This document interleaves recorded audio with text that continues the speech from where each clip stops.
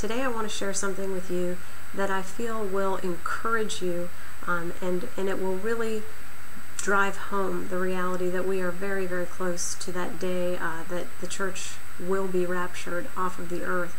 I was going through some of my notes and found a document that I had printed off probably a few years ago. And what it is it's a prophetic utterance by Margaret McDonald from 1830.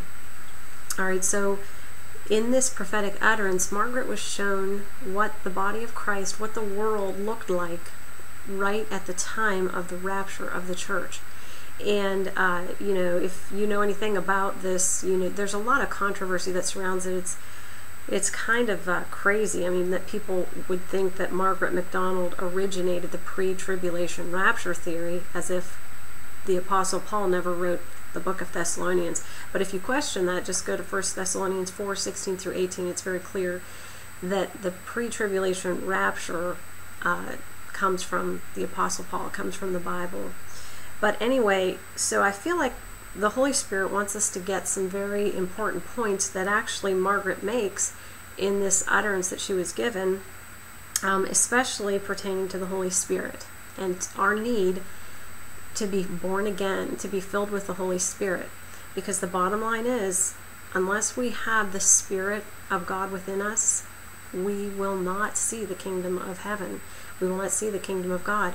You know, Jesus told Nicodemus in, let's see, John chapter 3, starting in verse 3. You know, Nicodemus came to Jesus questioning some things, not really understanding who Jesus was, and Jesus told him, "Very truly I tell you, no one can see the kingdom of God unless they are born again." And then, you know, in the next few verses, he goes on to say, "Very truly I tell you, no one can enter the kingdom of God unless they are born of water and of the Spirit." Okay, so that's important to understand, you know, as I'm reading Margaret's prophetic utterance, because it's a key point that the Holy Spirit makes, you know, through this message he gives Margaret. Okay, so if you want to read this yourself, you can go out on Wikipedia and find it, but I'm going to read it to you just as I found it. All right. "It was first the awful state of the land that was pressed upon me. I saw the blindness and infatuation of the people to be very great. I felt the cry of liberty just to be the hiss of the serpent, to drown them in perdition. It was just, quote, no God. I repeated the words, now there is distress of nations with perplexity, the seas and the waves roaring, men's hearts failing them for fear. Now look out for the sign of the Son of Man. Here I was made to stop and cry out, oh, it is not known what the sign of the Son of Man is. The people of God think they are waiting, but they know not what it is. I felt this needed to be revealed, and that there was great darkness and error about it, but suddenly what it was burst upon me with a glorious light.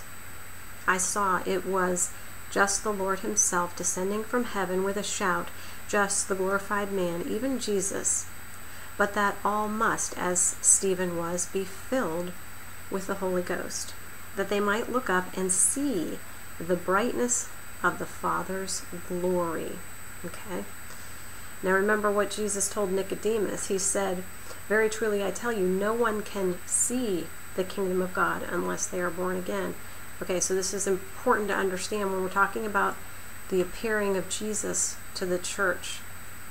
I saw the error to be that men think that it will be something seen by the natural eye, but 'tis spiritual discernment that is needed, the eye of God in his people. Many passages were revealed in a light which I had not before seen them.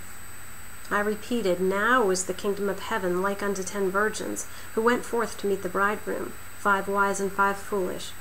They that were foolish took their lamps, but took no oil with them. But they that were wise took oil in their vessels with their lamps. But be ye not unwise, but understanding what the will of the Lord is, and be not drunk with wine wherein is excess, but be filled with the Spirit. And again, that comes from Isaiah chapter 29.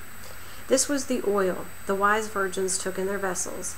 This is the light to be kept burning, the light of God, that we may discern that which cometh, not with observation to the natural eye. And that's interesting that, she would say that too, because, Jesus also said about the coming of the kingdom of God. Jesus said, the coming of the kingdom of God is not something that can be observed, nor will people say, here it is, or there it is, because the kingdom of God is in your midst. And some versions say, I believe, that it's in your heart. And that's very important. Just think about how the disciples, when they were, waiting on the Messiah, they were looking for a king who would come and overthrow Rome. They were looking for something physical, right? They were looking in the fleshly realm for something to happen. But that's not the way things happened. Everything that the Lord did was spiritual, all right? And again, today I feel we may be looking for something in the natural to happen, but I believe it's going to be discerned in a spiritual way. And I think it's just important for us to realize that, because, unless we have the Holy Spirit, we're not going to be able, to see what's coming. We're not going to be prepared for Jesus coming. We're not going to recognize him when he appears if we don't have the Holy Spirit. We can only discern the evils that are coming on the earth, and we can only discern Jesus appearing through the Holy Spirit and being born again, okay? And that just cannot be emphasized enough. All right, and then she goes on to say, only those who have the light of God within them will see the sign of his appearance.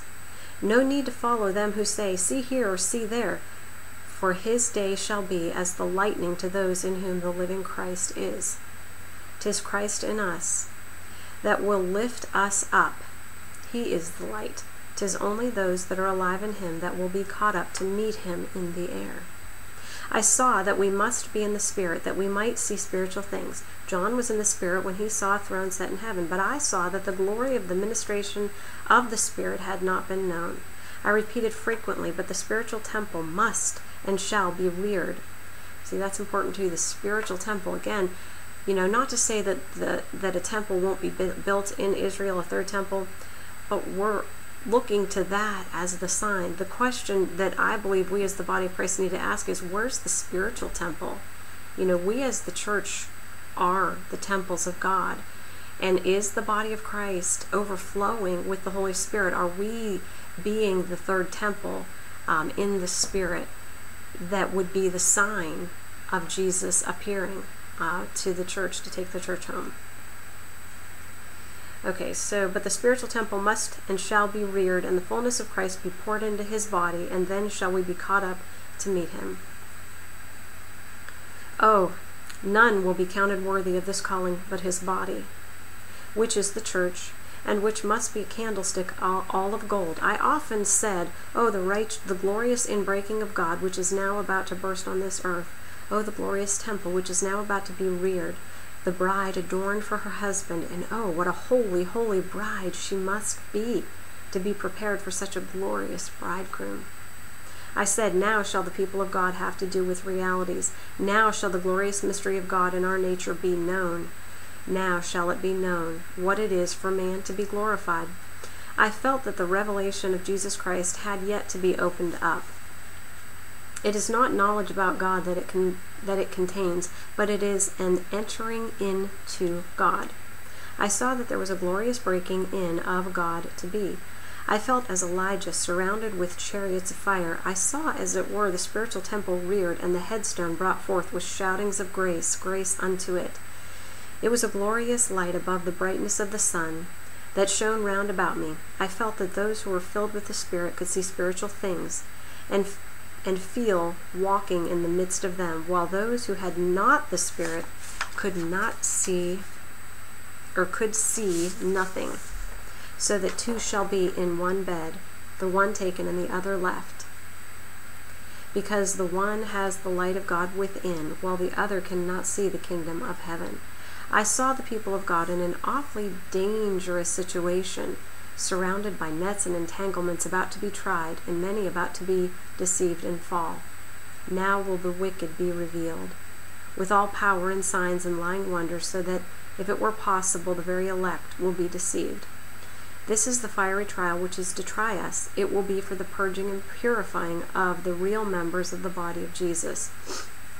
But oh, it will be a fiery trial. Every soul will be shaken to the very center. Now, mind you, I don't believe she is talking about the tribulation, which I think some people interpret that as the tribulation or as the Antichrist being revealed. I don't think that's what she means. I believe, she is talking about a level of evil that will be poured on the earth, which you don't have to look far to see that.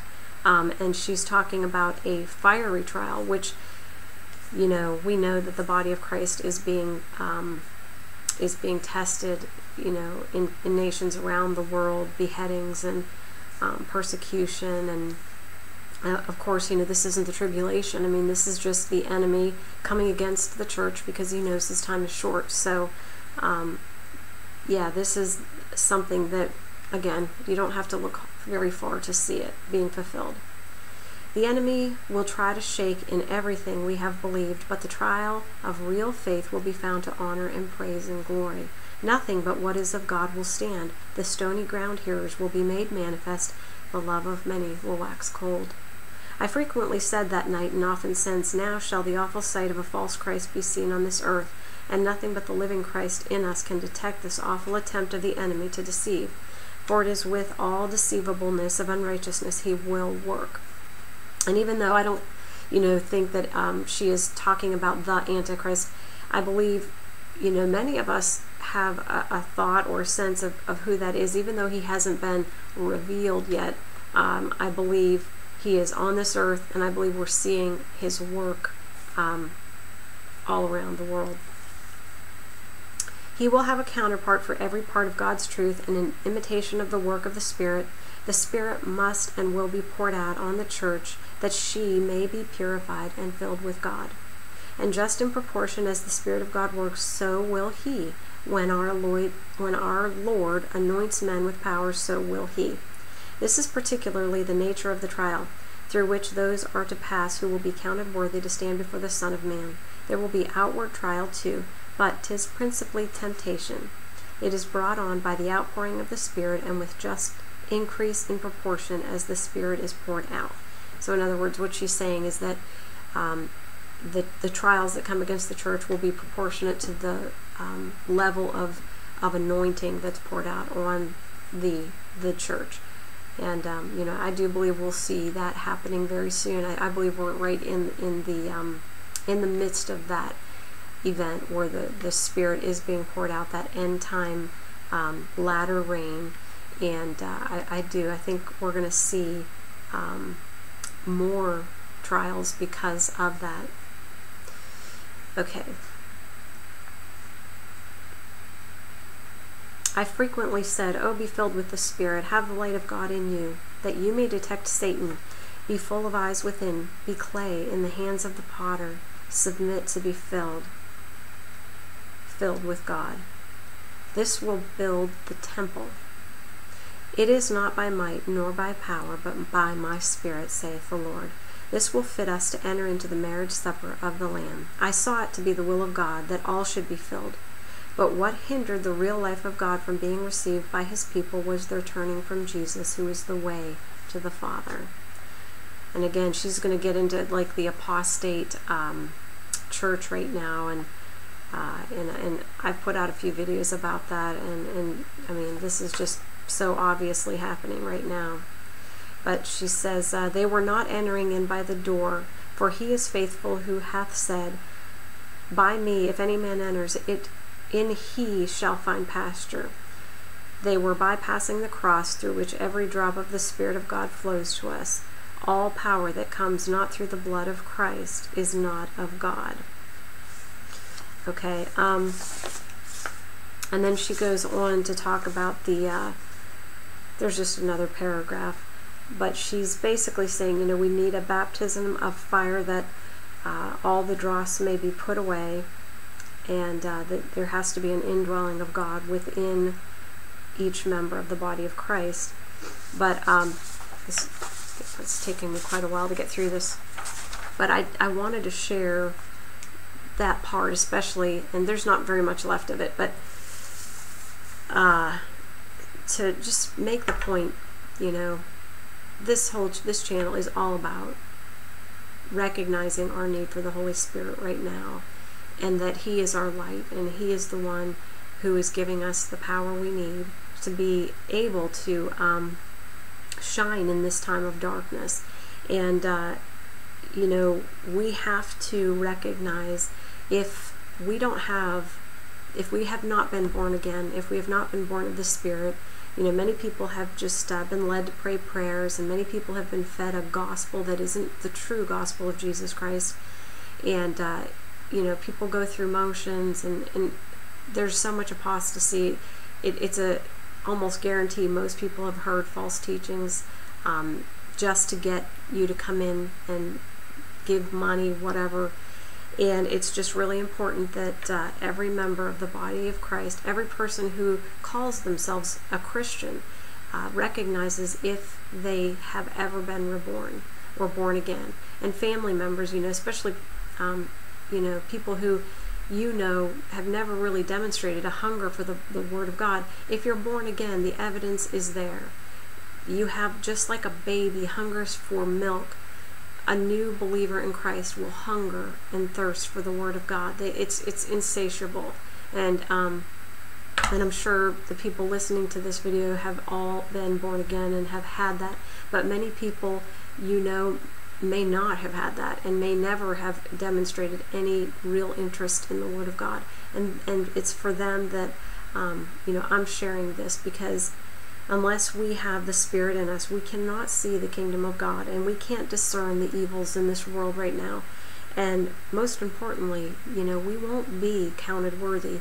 You know, we need the blood of Jesus to cover us, and we need to be filled with His Spirit. That's the evidence, you know, that our sins have been forgiven, when we're sealed with the Holy Spirit. And that's what makes us worthy. So anyway, I think I've talked long enough. And but I hope that encourages you and blesses you.